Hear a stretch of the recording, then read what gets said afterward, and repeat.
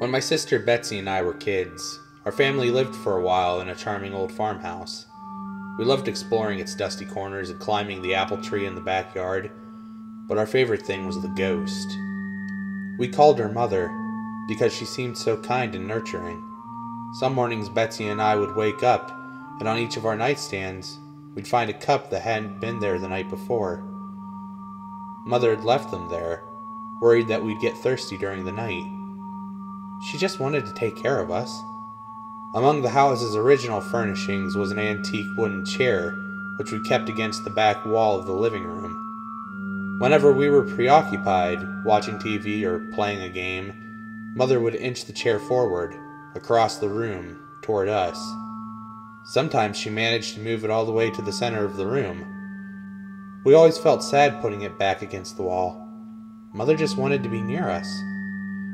Years later, long after we'd moved out, I found an old newspaper article about the farmhouse's original occupant, a widow.